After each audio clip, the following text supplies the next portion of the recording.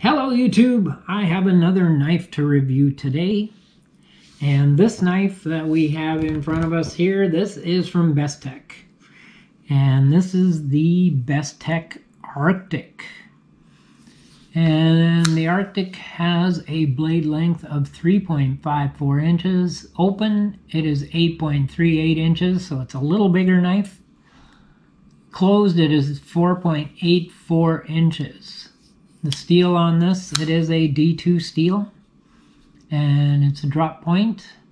The weight on this, it is a little weightier. It is a 5.1 ounce knife, so you can see it. It's a little bulkier knife. It has a little bit of weight to it. The handle, it is G10 with the stainless steel liners, and you can see they've cut that out to reduce some of the weight, which I'm very thankful for. And the liners do have some skeletonizing in them besides these 3 holes.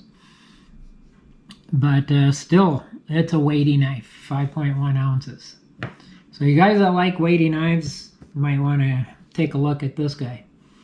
The pocket clip on this, it is a stainless steel. It's right-handed, tip up, deep carry. So sorry lefties, it does not reverse. You have to carry it in the right-handed carry. It does have a flipper tab opening, and you can see it's a fairly big flipper tab on there, and works very well. It is a liner lock, and it does have jimping on the back there and also on the flipper tab. It has a lanyard hole at the back for those that like lanyards, and it does operate on ceramic bearings, so it works pretty smooth.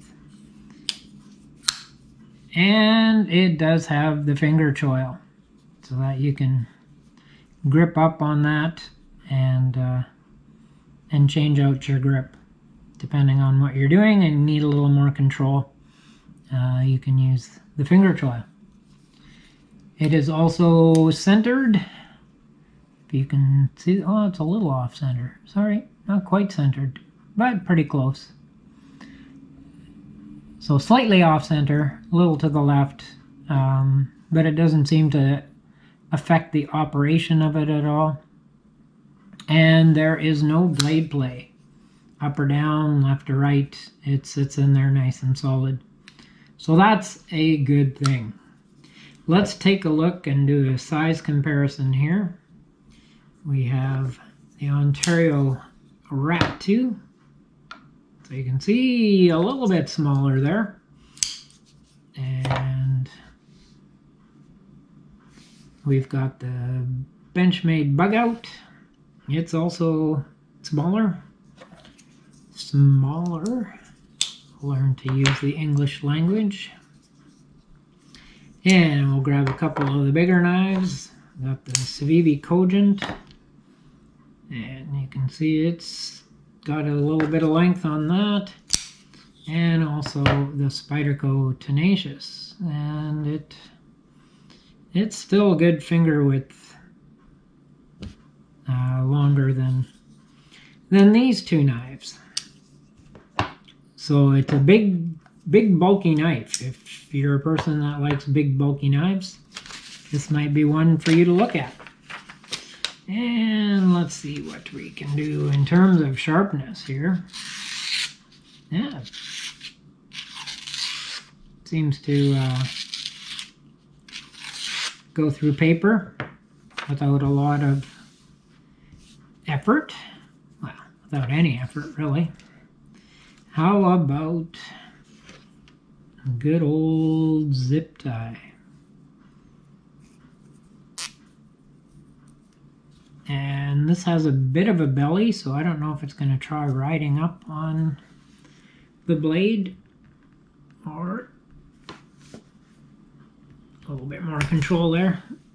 Okay, it goes through, but it took a slight bit of effort to go through that. How about the fake paracord? not a lot of effort. It went through that pretty easy. And the nylon cording, it went through that pretty easy. So it seems like the blade is relatively sharp. Excuse me, I haven't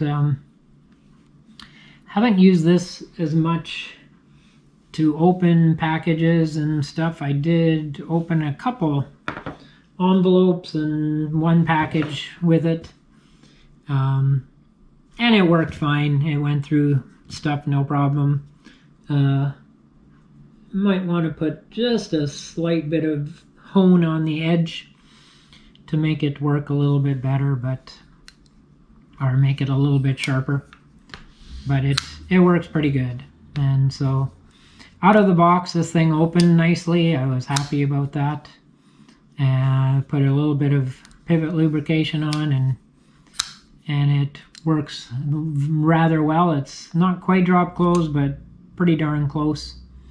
And I have come close to cutting my thumb with it. So you do have to be careful with them. I had mentioned in the unboxing that it's a similar blade profile to the Civivi Backlash. As you can see, they are somewhat similar. But I have to say no offense to Bestech, because it's a nice knife. But I do like my Backlash better. It's a thinner knife, and just I like the jimping and that on it a little bit better. But anyway, that's beside the point, because we're talking about this knife. So I do like the aesthetics of this knife. It has a good blade aesthetic to it, profile. I like the swedge up on the top. I like the two-tone blade. You got the black and the silver together. The ergonomics on it are good. It's a comfortable knife to hold. I think if my hands were bigger, I'd find this a more comfortable knife to hold, because it is a bulky knife. And you know, if you compare it to like the Ontario Rat and that, it's a bit bulkier. The Spyderco, you know, it has a little bit of size. So I think in terms of ergonomics, it's good ergonomics. But I think if your hand was bigger, you'd find the ergonomics more to your liking. And one of the things I wish they would have done is carry the jimping on a little bit more. They stop the jimping down here, but when you're holding the knife like this, you can see my thumb's right up at the top, and so it'd be nice.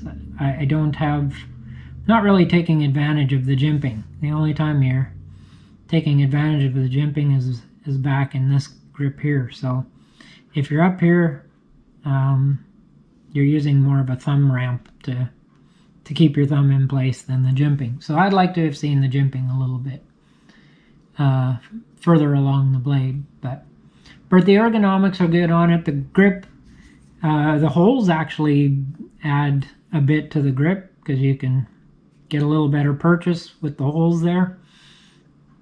The blade seems to be relatively sharp, and the pivot is smooth on it. It's a nice smooth pivot. Definitely no complaints about that. Works well, and opens every time, so that's nice. My only real complaints, as I've said, it is a heavy knife. I don't really care for that heavy of a knife myself. Other people do, and that's great. It definitely, you notice it in the pocket. It's heavy, it's beefy, it's bulky in the pocket. But not horrible, because it is, you know, fairly thin this way. So when it is in the pocket, not like horribly noticeable, more the bulk of it. And you also do notice the flipper tab as well, because it is fairly pronounced flipper tab if you compare it to like the Cogent there, which is barely noticeable. it is definitely more noticeable in the pocket. And then, of course, my usual complaint, they have raised pocket clip and raised screws. So, yeah, a bit of wear and tear on the pocket, but not the end of the world. But I do like this knife. It's definitely a nice knife. Would make a great everyday carry knife for somebody. Again, if you like the bulkier knife style, this is probably a knife you would like to check out, because you definitely know you got something in your hand when you grab a hold of this thing. And again, it's not a bad thing to have a bulky knife. I prefer slimmer knives. So most of my knives are a little bit slimmer, but it works well. The use that I've done with it did the job that I needed it to do. No questions asked. So yes, I would recommend this as an everyday carry knife for somebody. And again, it's in the Canadian price-wise, I think it was $56, so not going to break the bank. It is affordable, budget price knife.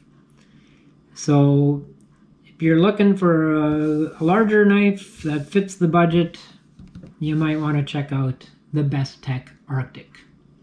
All right, thank you for joining me on this review. Hit the like, hit subscribe, leave me a comment. I will get back to you. I'll be doing another review or unboxing or something in a few days, so watch for that. But until then, I'll say goodbye and have yourself a great couple days.